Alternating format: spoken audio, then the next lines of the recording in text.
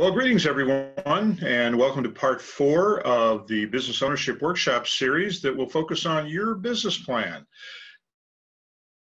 The 3 sessions that I have facilitated, and this is one in a continuing series of what will be 6 sessions about the basics of what it means to be in business for yourself.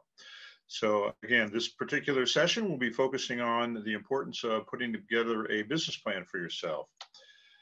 So let's just jump right in and talk about your business plan, why it's important to you. Well, I'm a big believer that if you don't have a plan, then you're going to wander around aimlessly, and you might ultimately get to your destination, but it could be costly and it could be filled with problems. But the reason why a business plan is so important to you is that, again, if you sat through one of the other sessions, you would have heard me speak about the fact that if you're going to need funding of any sorts, have to go to a bank or any kind of a lending institution, that they're going to require that you have a business plan. But even if you don't, you still need to have a strategy behind how you're going to make this business successful, or how you're going to figure out whether or not it potentially can be successful for you. So this is a pretty strong statement. If you fail to plan to fail. Now that sounds pretty black and white and pretty arbitrary, and in all honesty, it's not even 100% accurate, because there's always anomalies and always exceptions to all rules. But in general, I have seen the greatest success of business owners occurring whenever they have a strategy and a plan in place that says, here's how we're going to execute. Another important part of this is that you need to really figure out, do you truly have a business that can ultimately be profitable for you? And you need to figure that out by figuring out what's the story of the business before you actually start spending any money. I can't tell you the number of individuals that I have come across that have actually set up a corporation or a legal entity without having fully determined, what's the business that they're going to do. And my suggestion is, why spend money on that? That could be anywhere from $1,000 to $5,000 to do that. And why spend that money until you're convinced that you've actually got a good business that can be successful? I want you to be intentional. The old expression, the devil's in the details. Very, very true. If you haven't done the detailed homework to cover your bases, then you might find yourself being surprised when you don't really want to. So again, another verse from Proverbs, one of my favorite books of the Bible. This is from chapter 16, verse 9. It says, the heart of man plans his way, but the Lord establishes his steps. Faith is a very big part of my life and my family's life. Big believer that we need to have a conversation with the Lord before we take on any significant decision-making processes.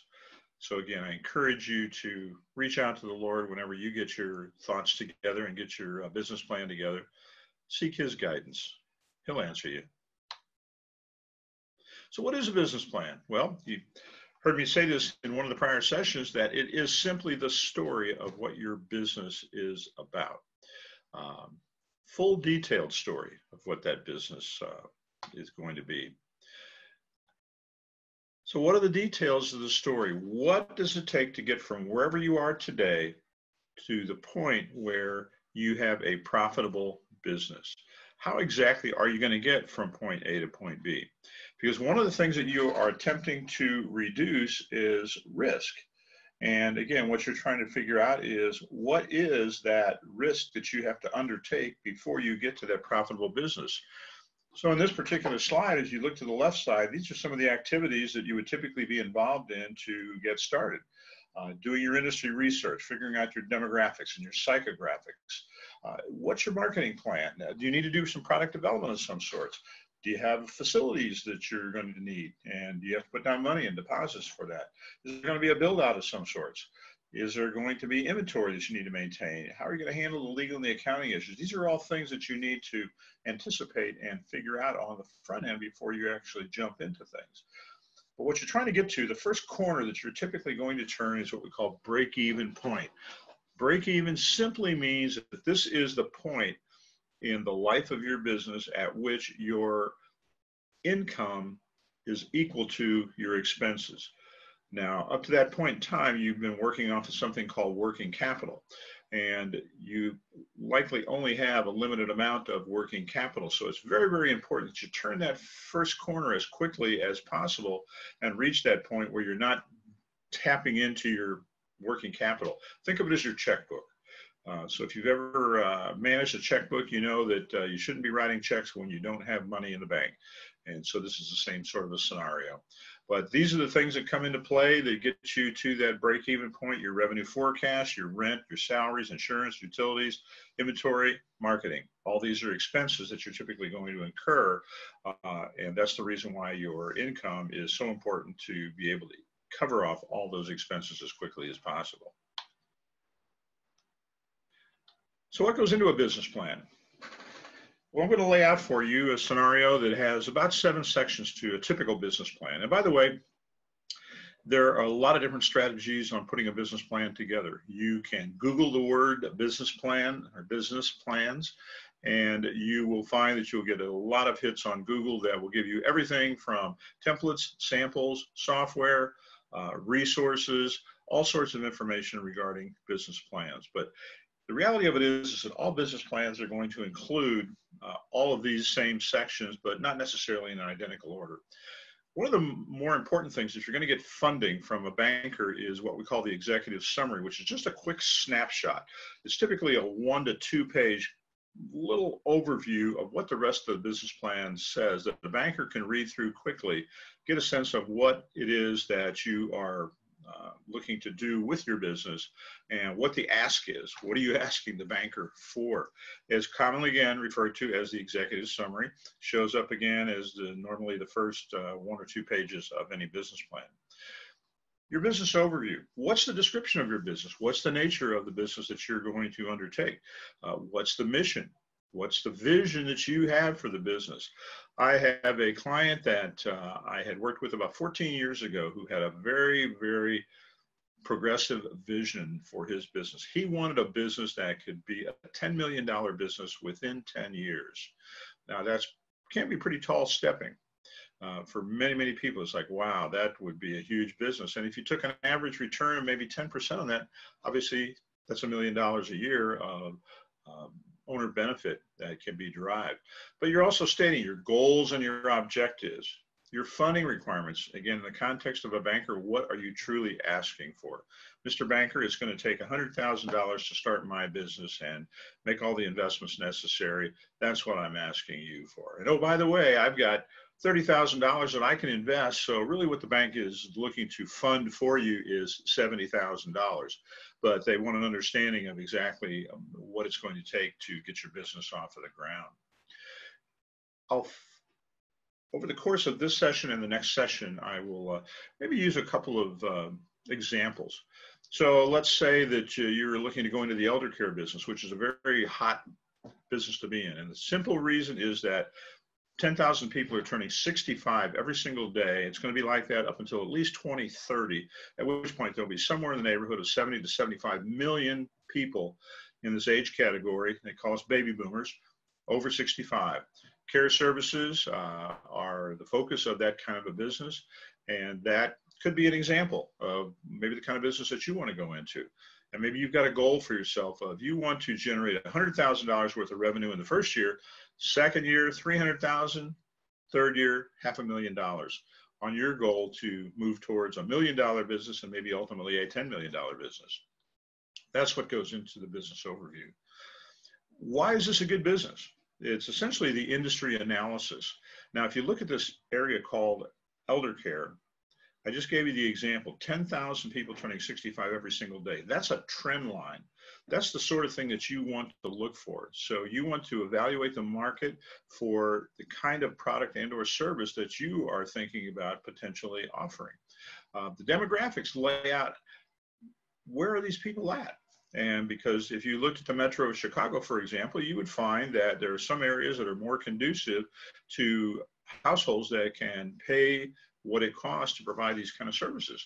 And that's what we call demographics. So again, that's going to be a part of what goes into your business plan as to why is this a good business to be in? Let me give you an example of a business that probably would not get a good response from a banker. Let's say you wanted to go into the Yellow Pages printing business. Well, if you haven't been on the planet more than about 5 minutes, you would know that that's not going to be a good business, because nobody uses Yellow Pages anymore. Everybody uses these little devices that we refer to as our cell phones, our iPhones, our iPads, and that's the way in which we find out information. Again, that would be an example of a business that would probably not get a good response from a banker. What's your organization going to look like? What's the structure of it going to be? How many people are you going to have to start? Is it just you? Is it you and maybe a spouse, or is it you, a spouse, and another individual? Go back to the example that I gave you in the first session, I believe, that I had done, and I used an example of a client of mine who got in a commercial sign making business. When he and his wife first started their business, they went into a 1,000-square-foot facility. It was he, his wife, and one sign maker. Today, that business has over 25 full-time employees and has part-timers that calls in for bigger jobs. But there was a business structure associated with that. Who was going to be managing what? In that particular instance, Jeff was going to be taking care of the marketing and the operations management, and his wife was going to be taking care of the finance and administrative side of the business. They had defined their roles, but that's how they were going to manage things. And they had a plan for when they were going to be able to bring on additional people to grow their business. He had a cadre of advisors. He had a CPA, he had an attorney, he had a business broker, and other individuals that he trusted. And so these are what were considered to be the experts, if you will, in a particular area of business operations. Your operational procedures and controls, you got to ask yourself, what do I need to maintain to make my business work? For example, how am I going to maintain my books? How am I going to track on profit and loss? How am I going to track receivables, perhaps? How am I going to do payables? All of these various different dimensions of what it takes to operate a business. If you've got a business that's going to have inventory, then you got to have processes and procedures that you're going to control that inventory. Example, one of the highest risk kind of a businesses to go into is something related to food, because restaurants and the food business can be very fickle.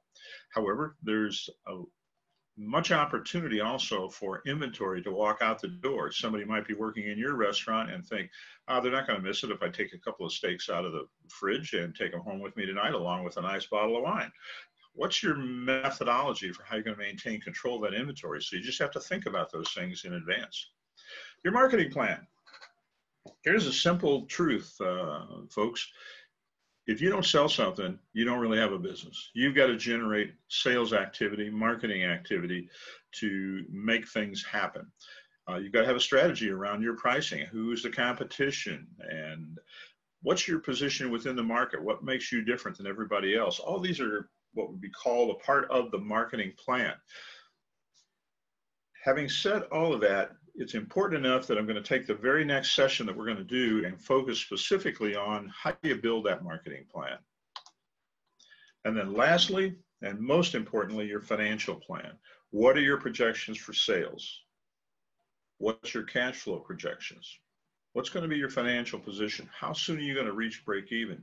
You need to figure all this out in advance before you start your business, so that you've got goals that you can establish, and you've got a process by which you will be able to manage everything associated with what it's going to take you to get to that point of break even and get to that point of profitability. Because on average, it's not unusual for a business to not make any kind of money for the owner for at least the first 6 to 12 months. That would not be unusual. Sometimes it even goes longer than that.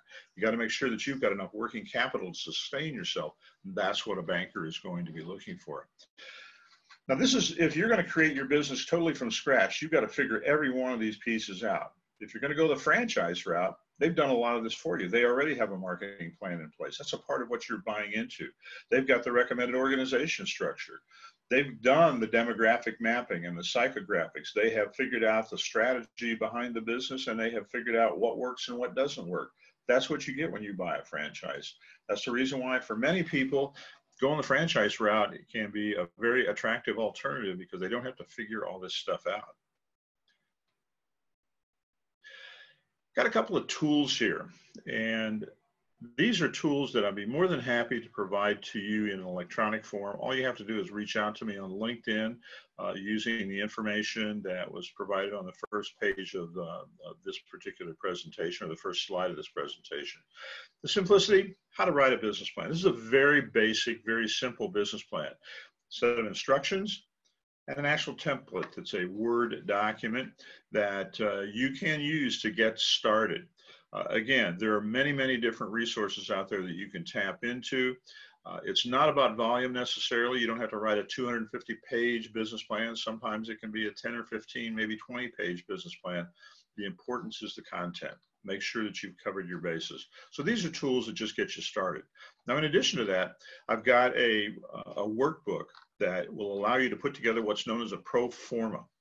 This is one section, one report out of this workbook. This is the cash flow analysis, and if you would read across this document, you can see it starts with the first month all the way up through the 12th month, and then reading vertically shows what your working capital is, or your beginning cash balance. What do you get in terms of receipts, normally referred to as revenue? Cash disbursements, what are you spending money on? And then do you have profit or loss? What's your net cash flow, positive or negative?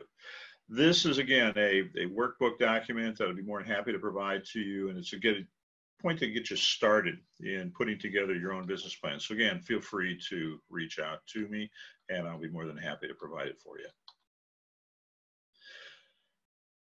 The basic advice that I want to leave you with is that I want you to be intentional in the way in which you're going to start and the way in which you're going to run your business, because you've done your homework. I can't say it any more clearly or crisply than that. Now, this little slide here, you might chuckle when you see this bear chasing this guy on his bike down the road. Well, here's the point I'm trying to make. Putting a business plan together can seem daunting. It can actually be frustrating in some ways, but it can also be exciting. You got to get motivated to do it, because if you do not, you might find yourself in a state of disappointment. In prior years, I had done coaching and consulting work in conjunction with the Elgin Community College Small Business Development Center. People would come in there and bring in their business idea. We'd sit down and have a chat, because it was a pro bono service that was offered by the state of Illinois. There are SBDCs all over the metro of Chicago area. People would come in. The first question I asked them, show me your business plan. 9 times out of 10, they would say, well, I don't really have one, but I need help. Well, I would give them guidance. I would give them the tools and get them started. And once I explained to them what they needed to do to put that business plan together, and we set up the next appointment, I could tell you that probably 8 out of 10 of those people would never show up again, because it was just too daunting for them. They were too intimidated by that. They just wanted to go start their business.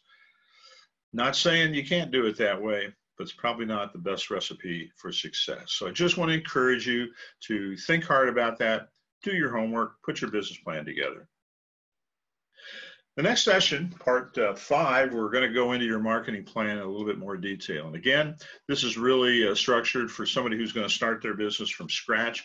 If you're going to do a franchise, again, a lot of this will already be done for you, but you might find it very helpful and very informational. So take a break. Thanks for being here with me for this part 4 of the workshop series, and we'll look forward to sharing some additional thoughts with you. Thanks again for listening.